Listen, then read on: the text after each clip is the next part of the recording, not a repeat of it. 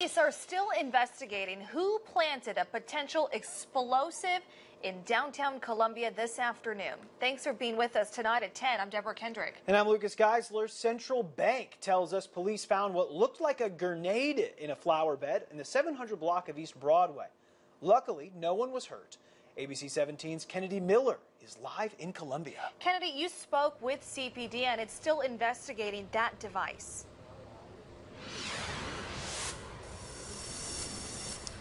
Deborah, Lucas, people told me there was a large police presence all around the 700 block this afternoon.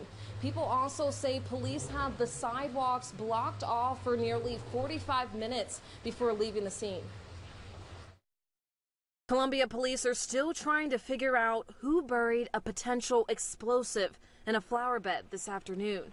We had just received a report from an individual that a bomb was discovered in that flower bed in that area. The individual who called in was an employee at Central Bank, a business right behind the flower bed where the device was planted. Mary Wilkerson with Central Bank says they saw something weird around noon today and found what looked to be a grenade.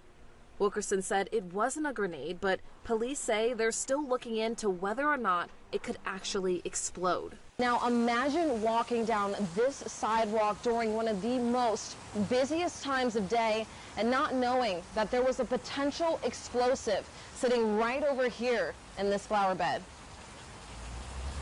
Now above the flower bed, there is one camera that could have picked up the suspect. We asked the police department if they were able to pull any security footage, but they said they couldn't answer this question. They did tell me a bomb tech arrived and secured the device without any incident.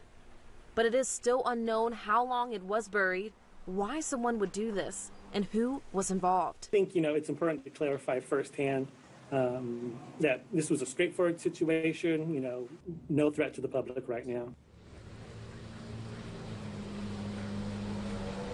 And I spoke to a few businesses downtown, and people that witnessed the event tell me that they were shocked.